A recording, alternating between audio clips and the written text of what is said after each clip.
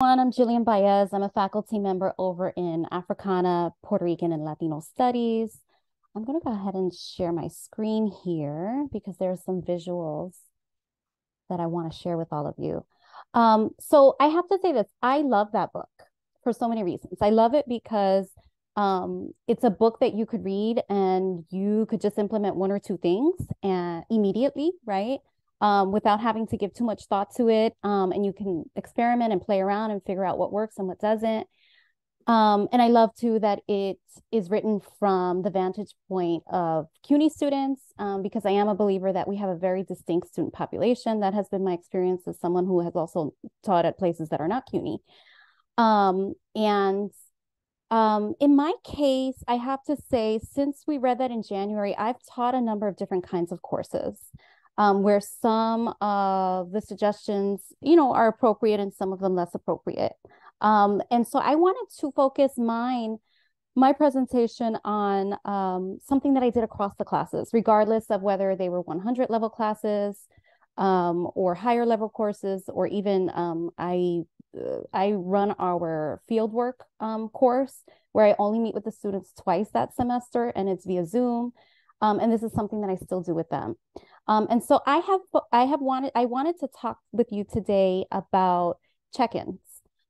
This is something that I began doing during the pandemic. Thanks to Xiao. Larry, I also am a big fan of Xiao, and I'm so grateful that she is our colleague here. And so one of the tips that Xiao had shared at the height of, that horrible first semester during the first pandemic when we were all teaching in crisis is, Xiao had introduced this idea of doing check-ins, right, in order to just build community in the online classroom. And when we went back to being in person, I stopped doing that because I hadn't done it before the pandemic, and I don't know if I thought it was a waste of time, but I didn't know how necessary it was. And then this past year, I discovered that I think that building rapport in the classroom is very important. And so I spend 5 to 10 minutes doing one of these activities every week with my students. And, and some are more quieter than others. They don't, they're low stakes. And I use them to just get the students warm, meaning like get them to start talking, build rapport, and also get them ready to do the deeper work we do later on in class. I find that this makes them a bit more open to constructive criticism, whether it's from myself or their peers. And so I wanted to share just a few of my favorite check-ins. So this one I borrowed from Xiao, although this is a different image I use. But the idea here, and you can practice doing this if you want to open up your chat box, is I asked the students to take a look at this color palette and to name which color they're resonating with today and why. So I'll give you a moment.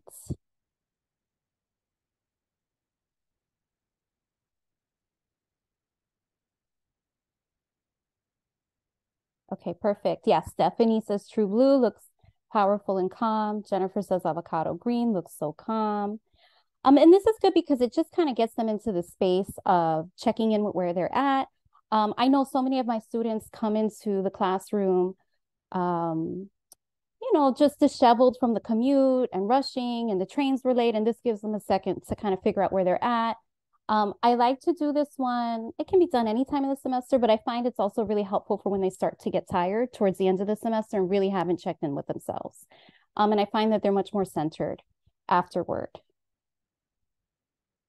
I also say too, it's also helpful if you share. I find that, if you're asking them to be vulnerable, you may want to be vulnerable too. So I'm feeling a little lab brown today myself. I'm drawn to that earthy color. Today I'm feeling pretty grounded, but not necessarily bright or vivid. So that's one. Another one that I have the students do, a lot of times you'll hear this one referred to as rosebud thorn. And this is where you give them a chance to think about what's going on in their life that semester.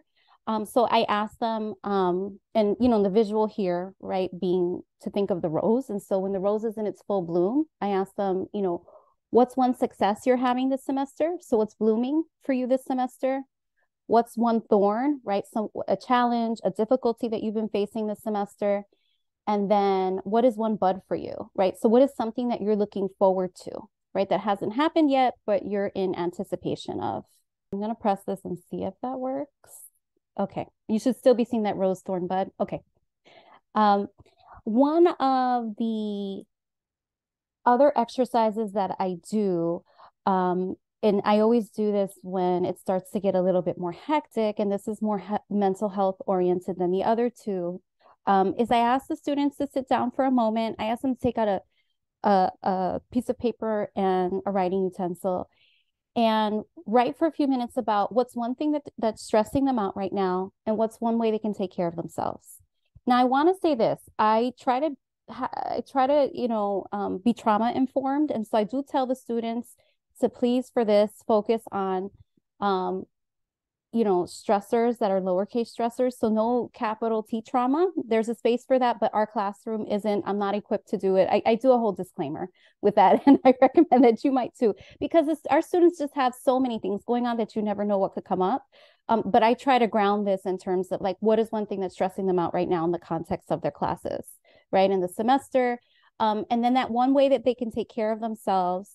I have the students share some of those, and I find that they learn quite a bit. And some of those are really basic things like making sure that they take their water bottle with them everywhere, making sure that they're sleeping enough. Many of them don't sleep enough. And, when we don't sleep, after a while, with the sleep deprivation, it's hard to process, right?